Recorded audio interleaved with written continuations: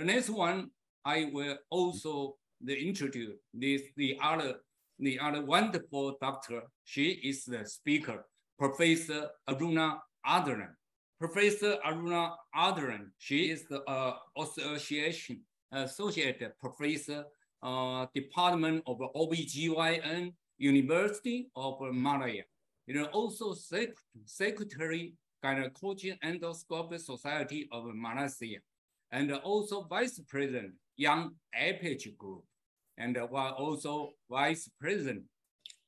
And he also President and Chief of the University of the Malaya Medical Alumni Association, and also the Apex Committee member. And Professor Dr. Adlan, I will be Lincoln Chang'an Memorial Hospital. She is a wonderful doctor and is very kindness. And I'm very happy and my honor here to introduce this wonderful doctor.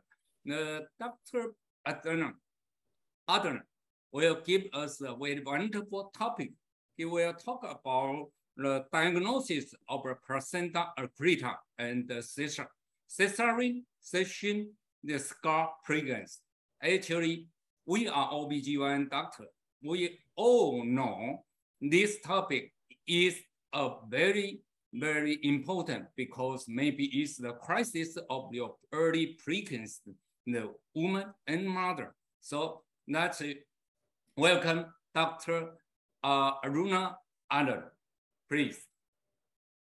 Thank you very much, Prof. Chang. It's so nice to be called back again to present on something. Can you see my slide? Yes, I can. Okay. Thank you, Professor Lee and Professor Tsutsumi for inviting me over for this talk. Now, I have been given the task of actually talking about the diagnosis of placenta accreta and cesarean pregnancy. And specifically, we are to be looking at the clinical protocols and its outcomes. So, yes. All right. So, yes, that is me. Thank you again for this invitation. Now, let me just take you back again through to the definition so that we are clear in a very short period of time. What was previously known as a morbidly adherent placenta, okay, is what we now know as a placenta accreta spectrum. And that includes the increta, okay, where it is, the placenta is attached to the myometrium, okay, and the accreta, which is what we usually know when it is, it is attached to the uterus, okay, the placenta is attached to the uterus. Hang on, let me see, am I blocking? Okay, it attaches deeply to the uterine wall, but if it undergoes increasingly, it enters into the uterine muscle, it becomes an increta. And when it goes completely throughout the myometrium, sometimes even penetrating into the bladder, we call it a accreta. So we understand that it is because of a defect of the endometrial myometrial interface. So there is a failure of normal decidualization in the area of the uterine scar. Okay, so this will now allow deep placental anchoring, villi, and trophoblast infiltration. Okay, so what happens is that usually the risk factors are perhaps a previous cesarean delivery and previous number of cesarean deliveries. Now, in general, across the board, all right, the generally accepted practice is for a cesarean hysterectomy to be done, either immediately or a delayed cesarean hysterectomy, in the sense that the placenta is removed first or the placenta is left behind and immediately we take out the whole thing. So I hope that this webinar will shed us some new ideas on what else we can do for these patients. Okay, so I have collaborated and taken 3 consensus. One is from America, okay, and from the American College of ONG, we can see that the recommendations are always about making sure that you diagnose it properly with an ultrasound and managing the placenta accreta patients early within the antenatal period, having a standardized approach in a multidisciplinary care team, okay? And for a delivery to be early, within 34 to 35 weeks, or maybe 37 weeks at the most. And when there is hemorrhage, there must be support with a rapid transfusion protocol, and expectant management, if any, should only be considered as long as the patient understands, okay, the uncertain benefits and efficacy of the situation. All right, so these are the recommendations. The British recommendations are a little bit more detailed, but nevertheless, it also covers similar things in the sense that the antenatal diagnosis is important, okay? And if they require a cesarean section, all right, we must alert the antenatal care team of this higher risk, okay? And they also identified that the diagnosis is an ultrasound, and I will show you later where they incorporate the usage of MRI. All right. With the Australian and New Zealand protocols, okay, it is stated, it's a very short protocol, but they say that placenta accreta is difficult to diagnose.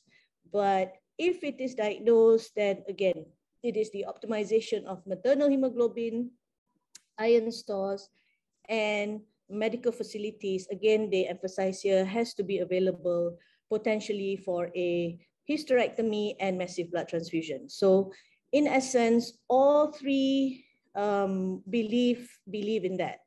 Okay, hang on. It has gone a bit too far. Okay, so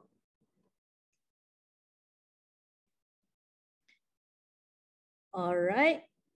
Okay, hang on, it went a bit too far. Yeah, okay, we're here.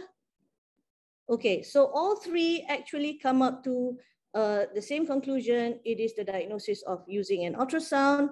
We can incorporate MRI and a multidisciplinary team approach to support in the event there is a need for a hysterectomy and blood transfusion. Within the American guidelines, they specifically mention what is to be done pre-operatively, intraoperatively, post-operatively, and it all very much is detailed into a surgical preparation situation.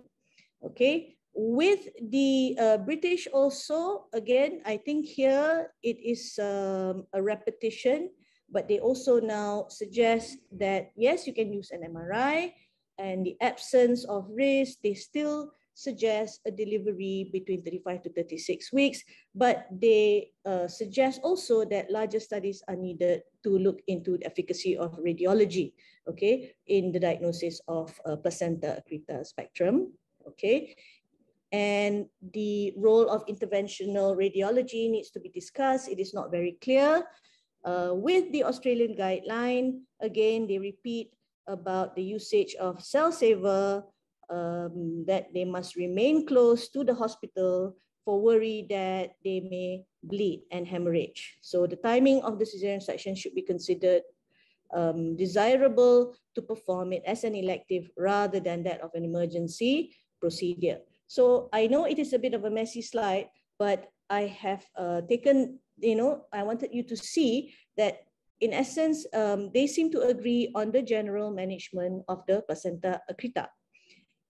So for the Americans, the hysterectomy is the typical treatment.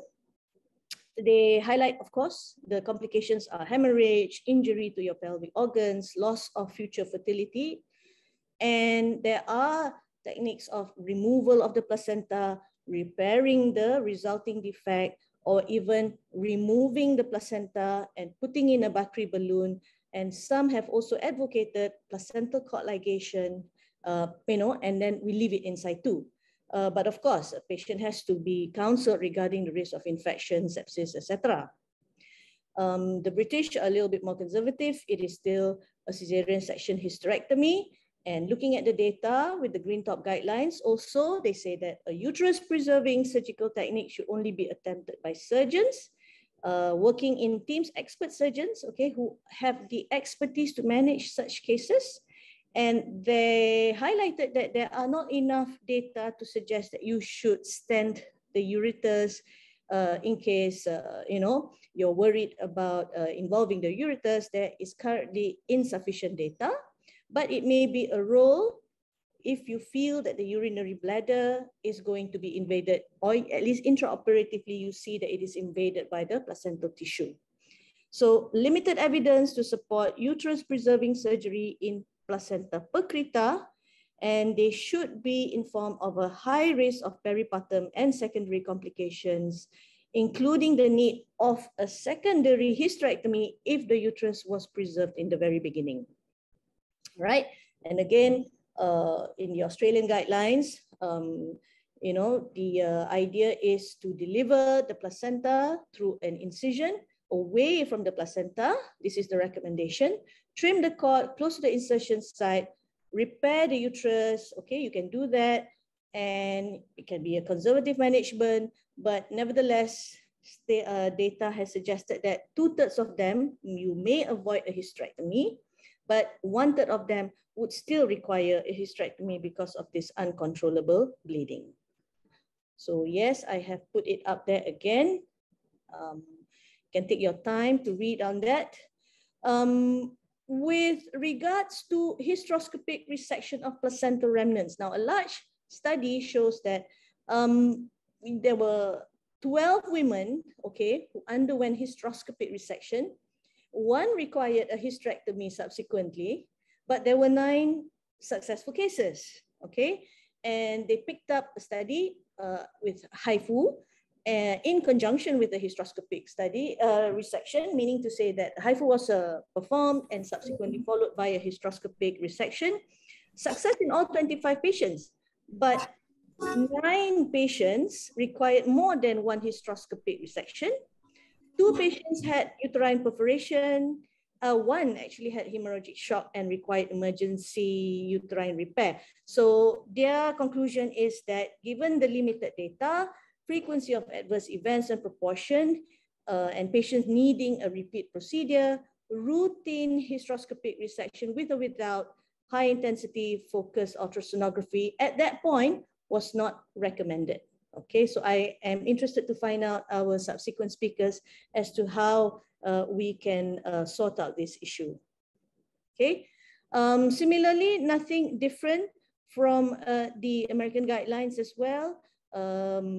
Elective peripartum hysterectomy may be unacceptable to women desiring uterine preservation, but if it is considered inappropriate, leaving the placenta in situ should be considered.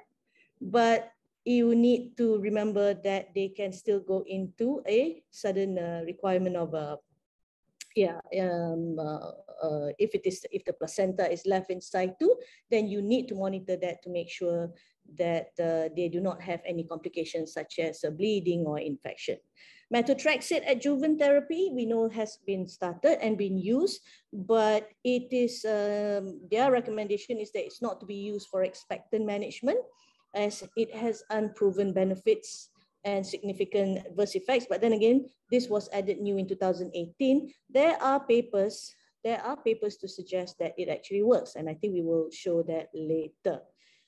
Okay, so role of interventional radiology, we know that they do that for uterine artery embolization is also co-performed with hysteroscopy for such cases, particularly in cesarean scar pregnancies. And they also say that it can perhaps be managed if you can control the hemorrhage. Okay, and hopefully there is no hemorrhage that we are dealing with. Balloon catheters also suggest, you need further evaluation whether or not we can put a balloon catheter in subsequently in the delivery of a placenta accreta. So the objective is, of course, to diminish blood loss. To diminish blood loss and to hasten placenta reabsorption. Okay, that is the idea of this conservative or expectant management. But uterine devascularization, that means you stop the blood supply. The principle is to put in a balloon, balloon placement within the uterine artery, or you might want to embolize the uterine artery, or even for that matter, ligate. So the whole idea is actually to stop this blood loss. Now, post-delivery methotrexate is also another technique that people do. This is supposed to help with the placental involution, shrinking, and resorption by the system. And there are also people who suggest and they do a delayed interval hysterectomy, which is later. So that is also up for discussion within this webinar session, I reckon. So in summary, placental accreta spectrum is increasingly common, and I have done a lot of reading, particularly within the Chinese nation, where now they have a two-child concept, that cesarean sections are more common. So on the range of about 1 to 2,000 cases, you may have a cesarean scar pregnancy, for example, which we are going to cover after this. But we also know that it is a significant morbidity and mortality. And so at this point in time, with a PAS, a placental accreta spectrum, we know that we need to know the risk factors. We need to know the antenatal imaging. Okay, we understand that a cesarean hysterectomy could be the penultimate or the final procedure that needs to be done. Okay, then it is the most accepted approach by many at this point in time.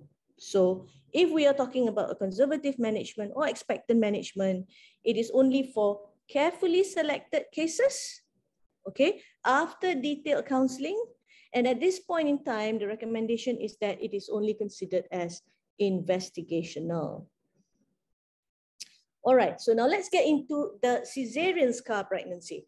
It is rare, very rare, but nevertheless, it does happen.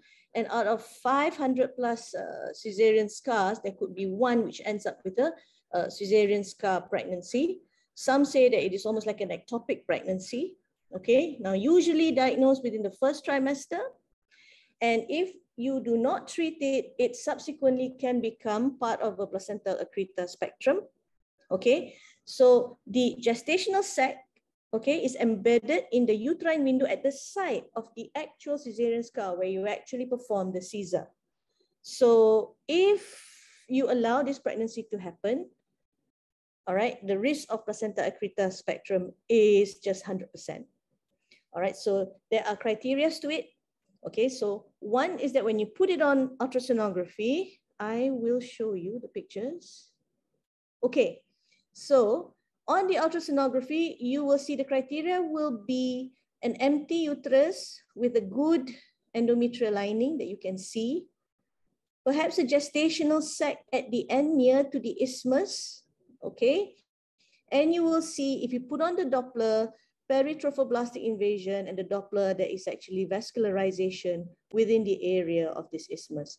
And if it is a bit more advanced, you can also see thinning of the myometrium, and the plane between the myometrium and the bladder can actually be compromised. Okay, so the Chinese Medical Society have actually typed the they have categorized the cesarean sections pregnancy, cesarean scar pregnancy into three. One which is closer, okay, closer, mostly located within the uterine cavity, but some of it, okay, it's closer. And then type 2, partially implanted, but majority of it is still within the myometrium. And type 3, where it is almost extruding outwards, okay, extruding outwards, and it almost appears like it is towards the bladder. Okay, so you can see the myometrium is really significantly thinner. So that's a type 1, 2, and 3. So very much the current novel approaches depend on the grade of the CSP, grade of the CSP. All right. So again, I'm going to recap. The diagnosis is an empty uterine cavity, okay, clearly visible endometrium. You see the gestational sac at the anterior isthmus or the cesarean scar. There is a lack or diminished myometrium between the bladder wall and the mass, okay, or it could be like a complete discontinuity. You can't see the anterior muscular tissue. And when you do a Doppler, you can see high blood flow, high velocity, but a low impedance of the peritrophoblastic flow surrounding the gestational sac. Okay, and one test that you can do is that when you apply gentle pressure to the cervix, the gestational sac does not slide. So that means it is, part of it. It's part of it. All right, so here are some pictures to suggest. Here, empty uterus with the endometrial lining. You can see here the sac, endometrial lining, and the bladder pretty near. All right, velocity, high velocity, low impedance, peritrophoblastic invasion, blood supply over here. All right, and so I sometimes feel like it is easier to relate if there is a case. So I picked up a case that happened to us this year within the University of Malaya Medical Center, where she was a 43-year-old gravida 4 para 2+1 who actually underwent assisted reproductive therapy because of an unexplained secondary infertility. And what happened was that she presented at 21 weeks in this pregnancy with a persistent vaginal bleeding for a month. So when we scanned her, and that was at 16 weeks, an early scan, it was a small fetus with a low-lying placenta. So of course, the idea was to admit her for a threatened miscarriage. She was treated with utrogestan, dufaston, NTD, and the sort, but she had multiple episodes of pervaginal bleeding. So at that point, at 25 weeks, we thought, okay, this could be antepartum hemorrhage due to a low-lying placenta.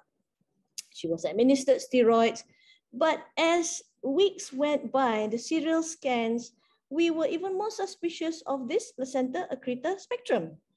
So could this actually be a cesarean scar pregnancy?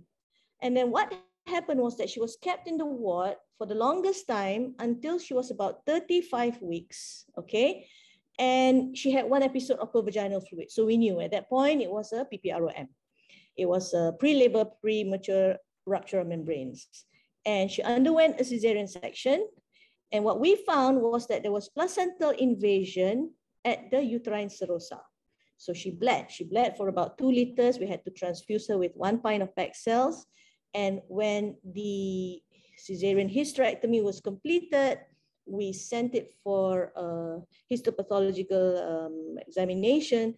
It came back as placenta increta with adenomyoma. So can we see here that there is a loss of plane between the bladder, okay, and the uterus? This was what we had. We had a CT scan, an MRI, a CT scan of this patient. There's a loss of plane. Okay, and this was the resultant hysterectomy. So the baby was delivered, but nevertheless, we chose not to save the uterus because for fear of bleeding. And you can see the really thin border there, okay? And that was the placenta. All right, that was the placenta.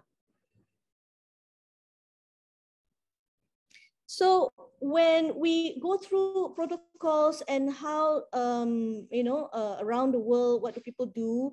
I picked up this study which, looks at what happens when you have a cesarean scar pregnancy with a positive fetal heartbeat or with a negative fetal heartbeat. But what came about was that, almost 40% had severe bleeding. And if they did progress to the 3rd trimester, some ended up with a uterine rupture, hysterectomy. Unfortunately, well, there was no maternal death here. But with the negative fetal heart, even if they wanted to perform a conservative management, and usually this was within the 1st to the 2nd trimester, they do undergo, yes, many actually just have like an uncomplicated miscarriage. But there are about 30% or so which ended up with a complicated miscarriage. Thank God there was no hysterectomy needed or maternal death. So a Turkish study came out with this protocol where if you do have a cesarean scar pregnancy and the algorithm is as such that if there is a fetal heart And, if your patient requires for a termination of pregnancy, then you've got to think about the most appropriate treatment. Okay. If they want to continue the pregnancy, then we have to decide whether this is high risk for increta, percreta, and risk of cesarean hysterectomy, or if it is at the scar itself, what do we do? Is it low risk? If there is no fetal heart, the protocol suggests that you follow through until the beta HCG becomes 0. All right. So in summary, if you have a positive fetal heart with the cesarean scar pregnancy, you are worried about now severe hemorrhage, early uterine rupture, hysterectomy, and severe bleeding. Okay. If there is a significant proportion that may go to term, like the patient that we had, it is questionable whether termination should be the only therapeutic option that is offered. Maybe they don't have to be terminated. All right. But with the negative fetal heart, expectant management can be a reasonable option. All right, in view of low likelihood of maternal complications, as we showed just now, but patients still need to have a close surveillance, okay, to make sure that there is no severe outcome. So with regards to treatment modality, we look through the literature, and what we can find is expectant management, systemic or local methotrexate. Systemic is through the intravenous, or systemic, sorry, not intravenous, it's systemic as usual, and the local is actually guided, ultrasound guided into the area of the suspected cesarean scar pregnancy. Some do needle aspiration with MTX. Okay, uterine curettage seems to be quite commonly done. Hysteroscopy. Some even try to do, and this is a novel idea, of a transvaginal curettage. So between the border of the cervix and the anterior fornix, a transverse resection is made, where it is then removed, but it's novel. Then you have the uterine artery embolization, followed by the curettage and hysteroscopy. I would be most comfortable with the laparoscopic cesarean scar resection. Push the bladder down and then locate the area, perhaps with vasopressin, and cut the area and suture it back. That will be good for the type 3 of the cesarean scar pregnancy. And many have also reported cases of repeated HIFU ablation, okay, high intensity frequency ultrasound, and also making a pairing of HIFU plus hysteroscopic suction and curettage. So let's wait and see what the other speakers have said. So we looked at it. Systemic review shows that there are so many ways. Okay, there are more than one way to skin a cat. So many ways. And even in this group, where the first protocol was a wedge resection, okay, just to remove the area. Protocol 2 was a suction curettage. Okay, so protocol 1 is laparoscopically done. Suction curettage, hysteroscopically. Systemic methotrexate. Protocol 4 is systemic plus local methotrexate. But inevitably, it did not show major differences. Nothing much different aside from hemoglobin levels, because perhaps the surgical ones, there's a drop of hemoglobin. But in terms of days of discharge, in terms of waiting for the beta HCG levels to come down, the beta HCG levels come down slower within those with the methotrexate format. Okay, so summary says that there are not really much significant differences. So the best would actually to select the most appropriate protocol after discussing with your patient. Okay.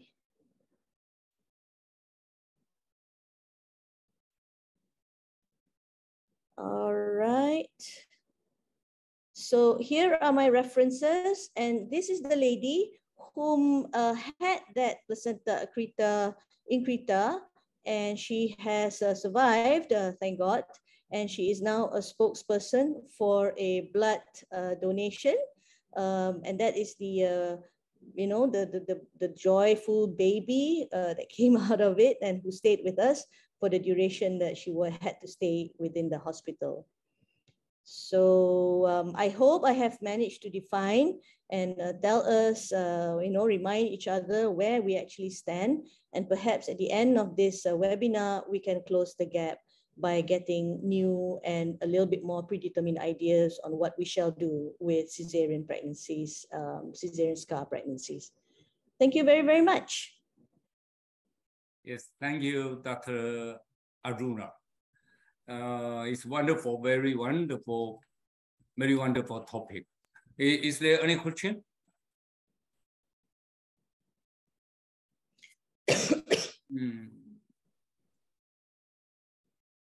Aruna, actually, I have one question. Yes. You ever talk about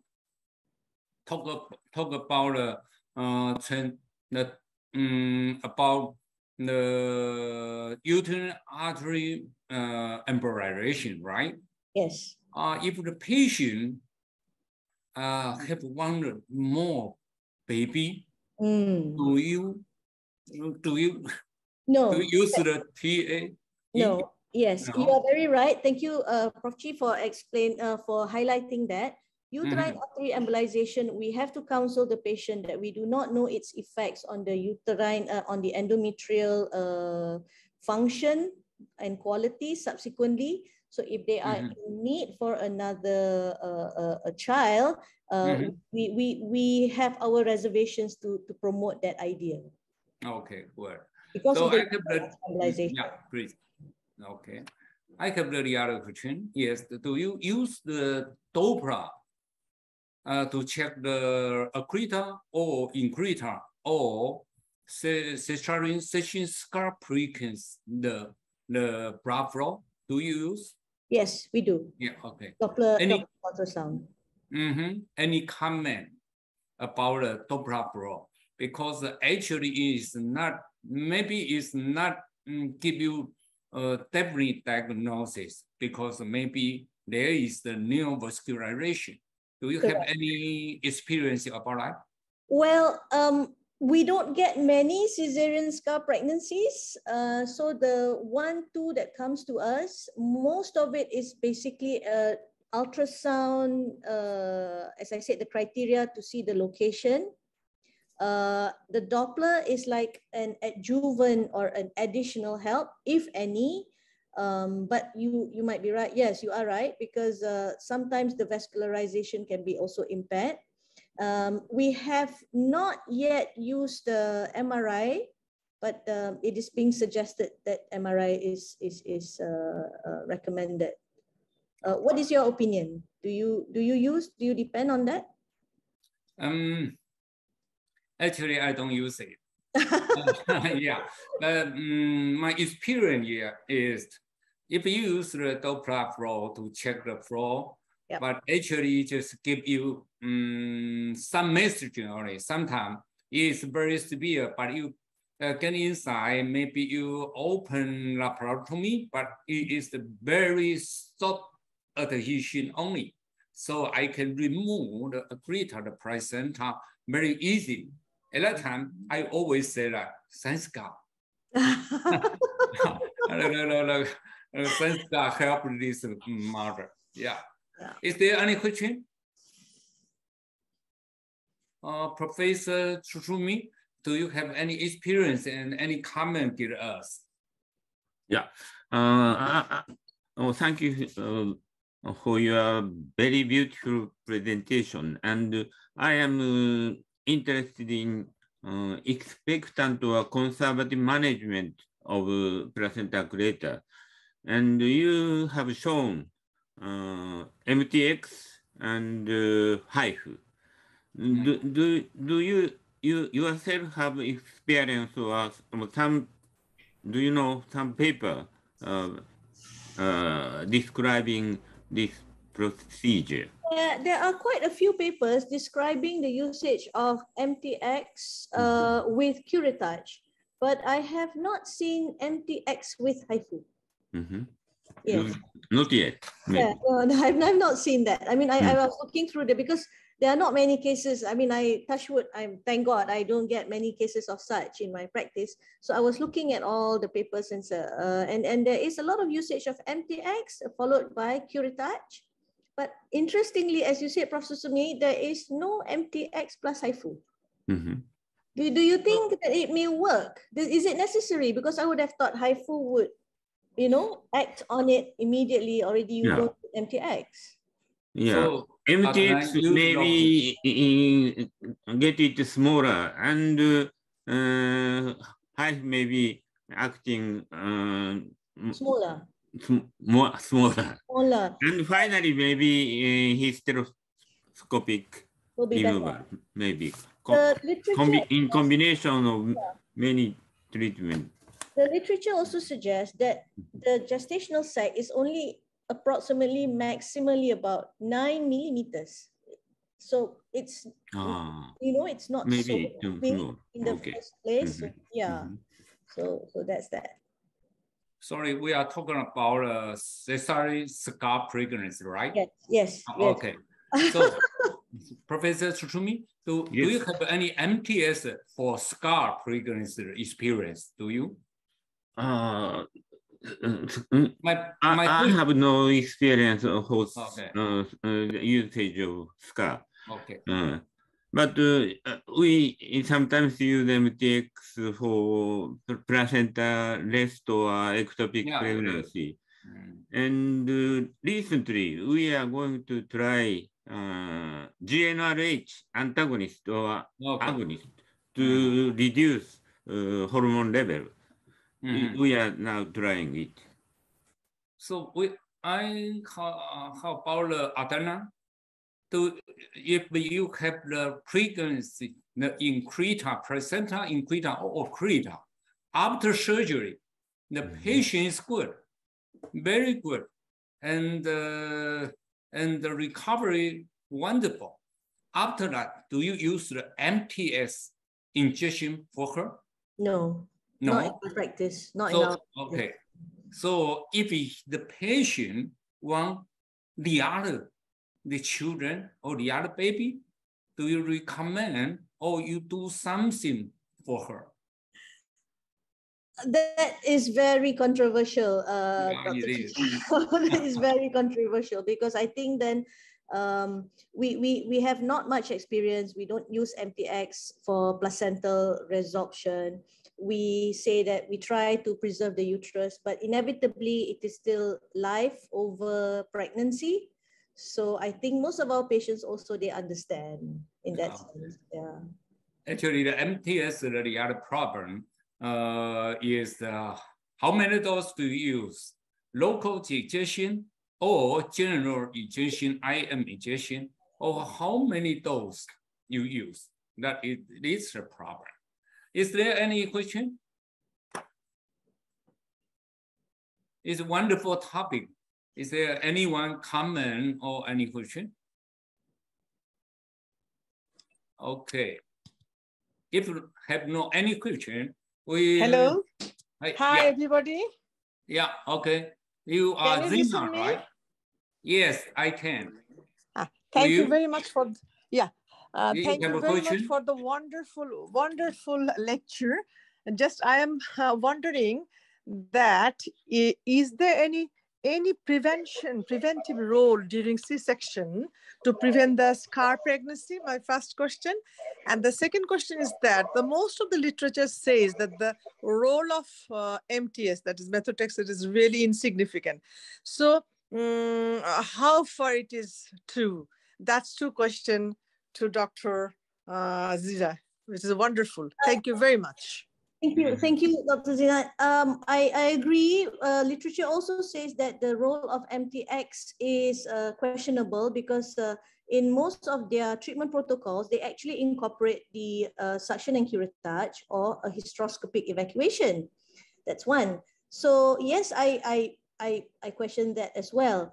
With regards to cesarean scar incision and repair, I came across something quite interesting. It says that nowadays people are suturing only one layer. Is that common? 1 layer.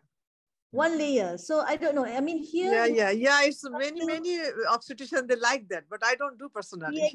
Yeah, exactly. So the literature review says that if you have 500 cesarean sections, scars, maybe one will end up. But I think that number is, no, it's not 1 in 500. It's like 1 in 2,000 or so. So that's quite rare.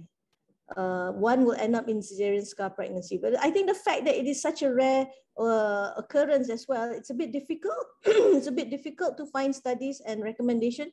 Do you have any suggestions yourself, Dr. Zina? Maybe you have suggestions on how to improve cesarean scar? Well, actually, I didn't find anything in the literature. That's why I was wondering that probably you will know better than me. Yeah, I came across it's 1 in 2,000 Caesars. And apparently it is rising now because more and more people are opting for cesarean section. Okay. It's true. That's true. I was yesterday in Art Surgery Congress in the London, and they also discussed a huge 1-hour session on PAS. So Khalid from Saudi Arabia, he delivered an excellent lecture. What he suggested that you can draw a line on the scar or on the PAS. If it is above the scar, probably you can allow the patient to continue pregnancy. It is not that dangerous. But if the scar of pregnancy below the line, that line is dividing the uterus into 2 parts. So that is a wonderful message, what we learned yesterday from the Art Surgery Congress in London. Thank you. Thank you.